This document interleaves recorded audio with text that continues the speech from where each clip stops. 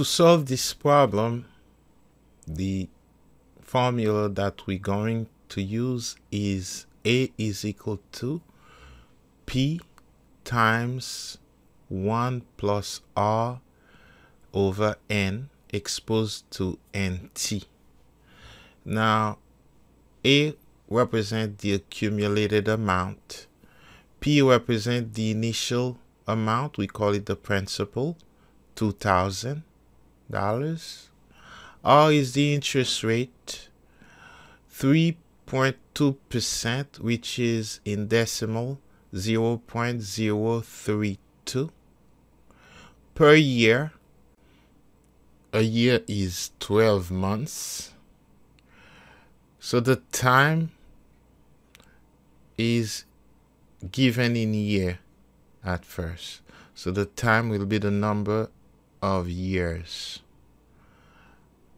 Now let's see what we have. Our accumulated amount will be 2,000 times 1 plus the interest rate, which is 0.032, divided by N. N is the number of compound. So if it's compounded monthly and the year has 12 months, N is going to be 12 months. So N is going to be 12 exposed to NT, 12 times T.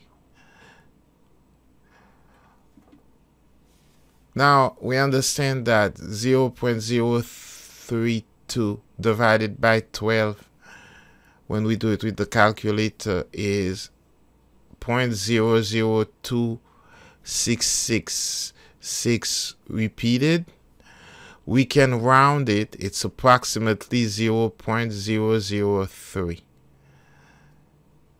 Now our expression becomes 2,000 times 1 plus 0.003 exposed to 12t, which is